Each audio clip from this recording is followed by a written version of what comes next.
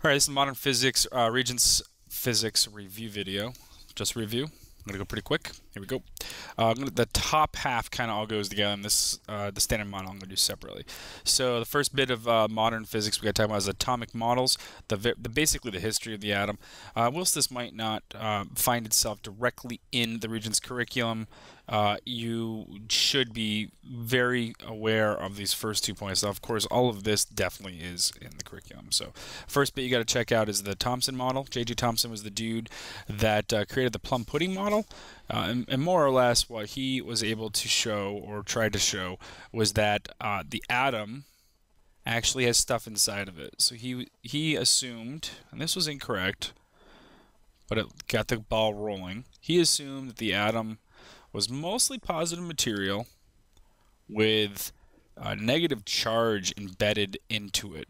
So he envisioned it as plum pudding, which is more like a chocolate chip cookie dough, and the embedded plums would be the negative charge, and the actual pudding itself would be the positive charge. He wasn't completely correct. This was based off of his work with the cathode ray experiment, which more or less is attributed to the discovery of the electron. Then you get Ernest Rutherford, who came in and tried to prove Thomson's model correct or incorrect. And what he did is he did the gold foil experiment. In his gold foil experiment, he shot alpha particles at gold foil, expected all of them to go straight through unimpeded, and it turned out that they were being more or less affected by the gold foil more than he was expecting. In fact, some of them curved all the way around, bent right back towards him. Very surprising. And from this, he was able to conclude a more accurate model of the atom, that the atom is mostly empty space, and all of its positive charge and most of its mass is located in its nucleus. And from this model, he created the planetary model of the atom, which also wasn't completely correct, but more accurate. And he said that the atom has this positive nucleus, and that the electrons orbit the nucleus, which is often how we envision the model of the atom, but it's not accurate. So then came Niels Bohr. He was the first one that discussed this idea of quantized energy. And so Niels Bohr says that electrons require specific amounts of energy and exist in specific energy levels. So he basically took this planetary model, and instead of calling it orbits, he called it energy levels, and he talked about how electrons can jump from one level to the other. The Bohr model is a pretty big component of physics, and it's this idea that if I'm going to try to draw that orbit planetary model again, but it's not quite the same thing as Rutherford's model. I'm going to give just 3 energy levels. They look like these orbits. These are my energy levels. What Bohr says is electrons want to exist in the lowest energy level they can fit in. But then he also says that photons carrying a certain amount of energy can come in, hit these electrons. The electron, if it absorbs the exact right amount of energy, can jump to an energy level or even to a second energy level. And then once it's out here, it will fall back down to those energy levels, re-emitting the same amount of energy. What's important to know here is it needs to be the exact amount of energy. So if we know a specific amount of energy to go from 1 to 2, if we have more or even less than that, nothing will happen, unless of course it's enough to get it to the next level, the exact amount of energy. This is mostly right, but it turns out that the true model is called the electron cloud model. Instead of it being regions of space, instead of it being energy levels, we think of these as regions of space. We think of these as zones where we have a more probable location for electrons, but this model actually allows electrons to exist in all the areas, just most likely these energy levels that Bohr talked about.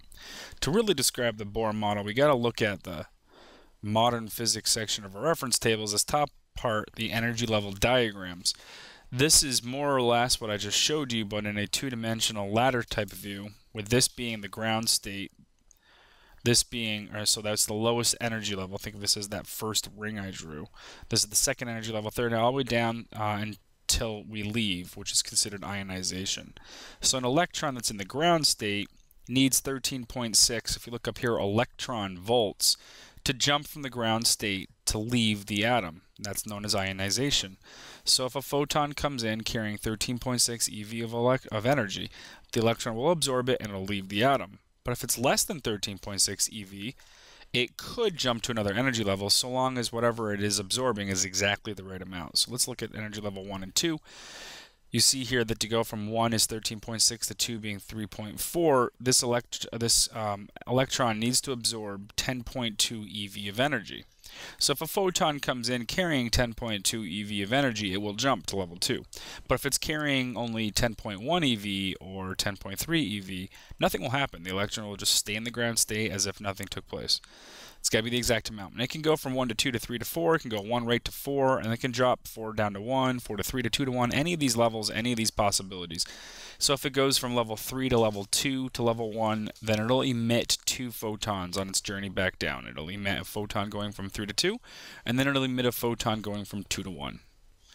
That does bring up the other side of this, which is how do we associate and know how much energy a photon carries. And this is where Einstein's work comes into play via his photoelectric effect, which is limited in its context in Regents Physics. However, this one concept that comes out of it, this equation, is very much in our curriculum. And what Einstein said was photons themselves are like little particles that just carry no mass. So a light ray is better described from Einstein's viewpoint as a particle that carries energy. And that energy is associated with its frequency. So this equation, E equals hf, which equals hc over lambda, is what we'll use to determine the energy of a photon.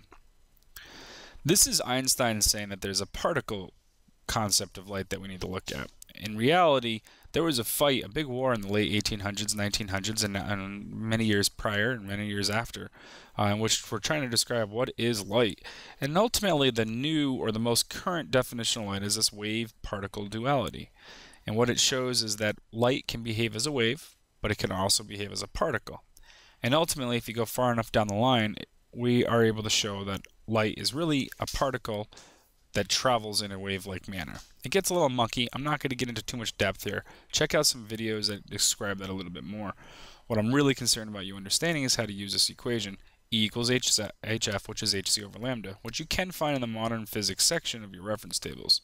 And it even goes as far as to say in subscript as a photon. So this is the energy of a photon, which is hf, which is hc over lambda. F is frequency, lambda is wavelength, h is Planck's constant, which is on the front page of your tables, and c is the speed of light, which is also a constant, also on the front page of your tables. So if we go back to this other energy level diagram, we can figure out what frequency of light is needed for an electron to go from 1 to 2, because we know how much energy is needed, and then we solve for frequency. The only thing I need to caution you on is these energies are given in electron volts. Your standard unit for energy, if you're using any equation, is actually a joule. So we need to convert our electron volts to joules. You can do that in the front page of your tables. So if you know what 1 electron volt is, 1.6 times 10 to the negative 19 joules, you take however many EV you have and multiply this number. If you want to go the other direction, if you want to go from joules to EV, you divide by this number. And finally, Einstein is also well known for his E equals mc squared equation. This is pretty much anyone that has not taken physics, if I were to ask what equation Einstein's famous for, the gross majority will say E equals mc squared. And this is mass equivalence, and it's utilized in multiple aspects of physics, often described to explain the missing energy or the missing mass that comes into play when atoms are formed. If you measure the mass of each particle and total it all up, and you measure the mass of the atom once it's been formed and you total it up, the masses will be different, and so mass seems to disappear, and was known as mass defect, and really it didn't disappear, it converted from mass to energy. And there are multiple other applications of this equation. E equals mc squared is what you do need to use if you're trying to figure out how much energy is released when particles annihilate or just turn into pure energy. The mass does need to be in kilograms. Your energy unit here is indeed joules. Again, you'll have to convert if you need electron volts. Also, the other point I want to make here is sometimes we give mass in its energy version also, or instead, and that's known as a universal mass unit. It seems like we're calling it a mass, but really it's an energy term. One universal mass unit is more or less the energy of one proton. It's not, it's a little bit different, it's a little bit off, but it's very, very close. A proton's a little bit more than this. You look at it, it's 9.31 times 10 to the 2 MeV. Well, EV stands for electron volts. Capital M is mega, which really is a million. You see that right here, 10 to the 6, 6 zeros is a million. And then we're in scientific notation here, so it's really 931 mega electron volts, or really 931 million electron volts. So if I wanted to tell me, if I were to tell you I have a particle, let's get back to over here. If I were to say I have something that is 0.0018 U, and I want to know how much energy is this.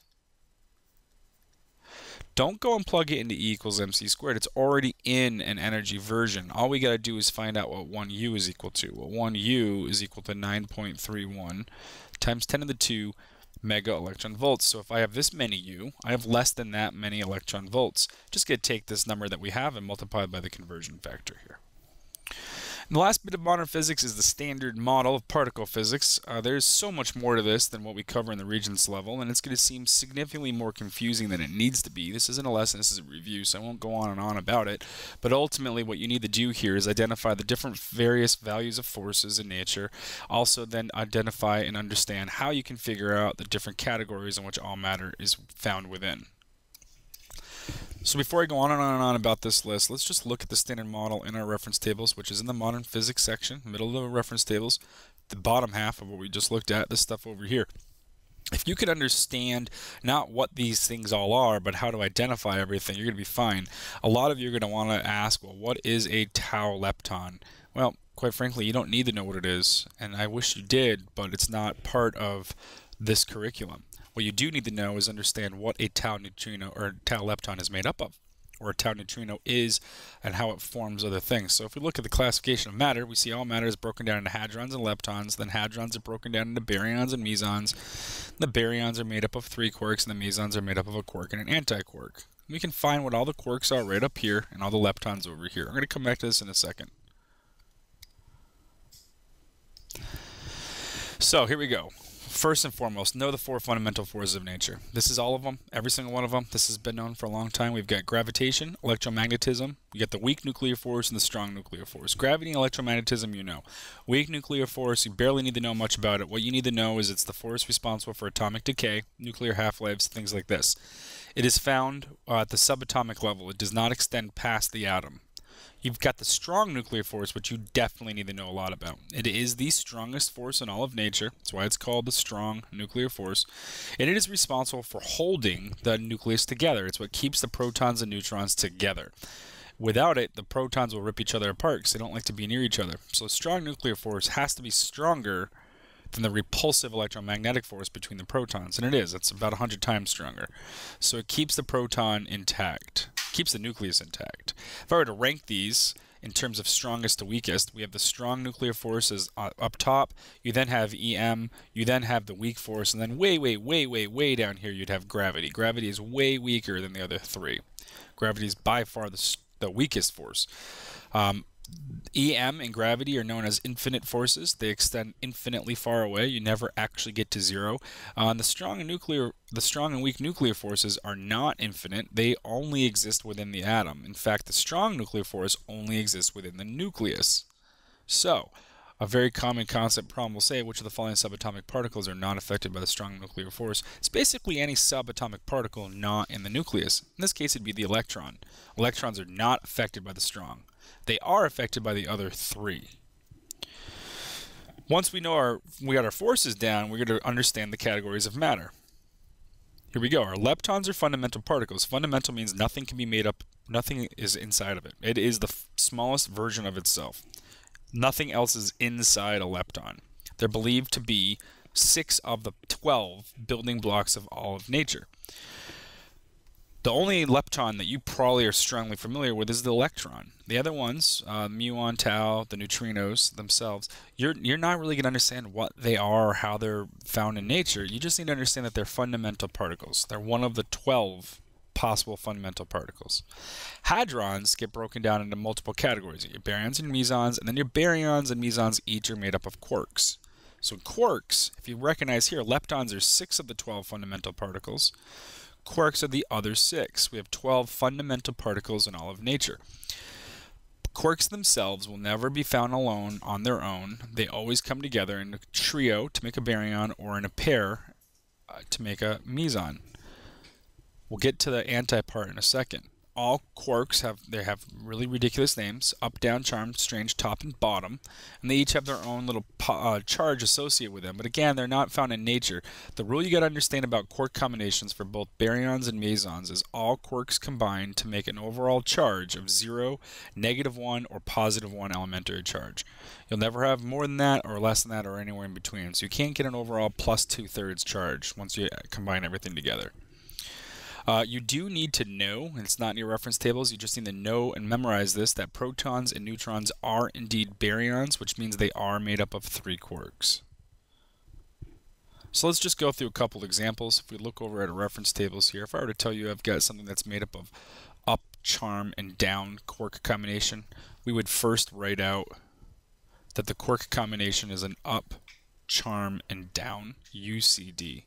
Then we'd indicate the charge of each. You'll see that up has an overall 2/3 charge, charm is an overall 2/3 charge, and down is -1/3. So I'm going to write that out. I'm going to say it's plus 2/3, and -1/3. Do the math, it all comes together being +1. It's not just +1, it's +1e, because if you look over here, each one is 2/3 E, and E stands for elementary charge. So this particular particle is possible because it fits that rule of -1, 0, and +1, and it's made up of 3 quarks. Not only that we know it's possible, we also know what classification is. It must be a baryon, must be a hadron. Made up of 3 quarks, comes together to be +1. That's all you got to do for these. Just go through, make sure the fractional math works out fine. The other thing you need to know about is this anti-bit. All matter has an anti-version of itself. Antimatter, more or less, is the same thing as the regular particle, but negative in charge. The other thing you do need to know is it has opposite magnetic spin, which only comes into play conceptually. Let me give you some examples. A proton has an antiparticle called the antiproton. A proton is +1e, has a mass that's defined on the front page of your tables, 1.67 by 10 to the -27 kilograms, I do believe. An antiproton will be the same mass, will act the same way as a proton, but instead of being +1e, it's -1e. A lot of times students will say, well, isn't that an electron then? No, an electron is significantly less massive, behaves totally different than a proton. It's fundamental, it's not made up of things inside of it. Just because it's opposite of charge of a proton doesn't mean it's an antiproton. On the flip side, we have other things like a neutron, which is 0 charge, and an antineutron, which is also 0 charge, because how do you have opposite of 0? So what you need to know about an antineutron is that it has opposite magnetic spin. You don't really need to know what magnetic spin is, you just need to know that an antineutron is opposite of that. If this makes you feel uncomfortable and you want to know more, I highly encourage you to learn more. Check out standard model videos. There's a ton of them out there. I really like Hank Green's video on the standard model. It's a song. Check it out. It's pretty catchy. Last thing I just want to show is how to indicate anti. So if I were to do, if I were to do the anti-version of this example I gave earlier here, I'd say it's an anti-up, anti-charm, anti-down. To indicate anti, I just put a bar over the top. So now it'd be -2/3, -2/3, +1/3, creating an overall -1e. Makes sense because it's anti, should be opposite in charge. Everything else is the same other than its opposite magnetic spin. Alright, this is the modern physics. I know there's a lot here. You probably need to go more in depth on a lot of this to really get a firm understanding. Remember, this is just review. There is a review worksheet that goes with it. Thank you.